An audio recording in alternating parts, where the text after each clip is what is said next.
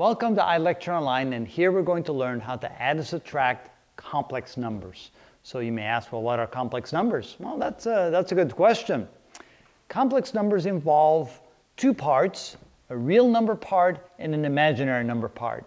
And the imaginary part is something that you typically don't run into in everyday life, but in mathematics we sometimes need that. For example, if we have a quadratic equation that is graphed like this, and we ask somebody, find the roots of that quadratic equation, you can then say, well, there are no roots because the line does not cross the x-axis, so therefore there's no solution, there's no roots.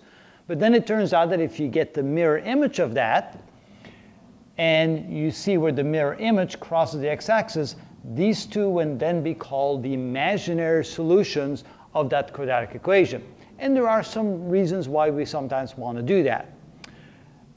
If you plug in the equation or the, the coefficients of the equation of this parabola into the quadratic equation, you will indeed get two answers that will have the letter I in there somewhere representing the imaginary part of your solution.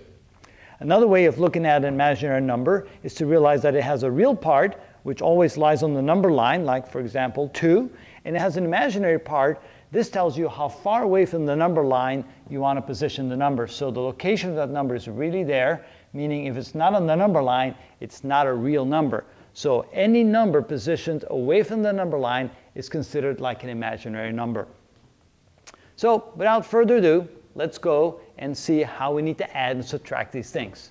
It's a simple rule actually. When you add two complex numbers together, you will add I'm going to take this away. You're going to add the real parts together, and then you're going to add the imaginary parts together. And simply a simple algebraic addition. So 3 plus 5 is 8, and a plus 2i minus the 3i is a minus 1i, and that is the solution for that.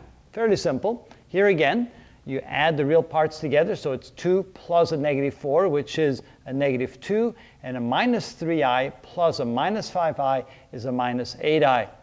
So simply add the real parts together and add the imaginary parts together. When you subtract, you probably want to turn into an addition. So the easiest way to do that is simply to apply the negative sign first and write this as 4 plus 3i plus, and then change all the signs inside, minus 3 plus 2i. And then you go ahead and do exactly the same as before. You add the real parts together and you add the imaginary parts together. I will go ahead and continue with the parentheses there. So this is equal to 4 plus a minus 3, which is 1, and a 3 plus a 2i is a plus 5i. Here again, the easiest way to do it is to go ahead and apply the negative sign to everything inside. So write this as 2 plus 5i plus, and then change all the signs inside, 6 plus 2i, and then all you have to do is add the real parts together. So this is equal to 8, and add the imaginary parts together. So this is 7i. And that is how you add and subtract complex numbers. Rather simple. So the next video, we're going to show you how to multiply complex numbers.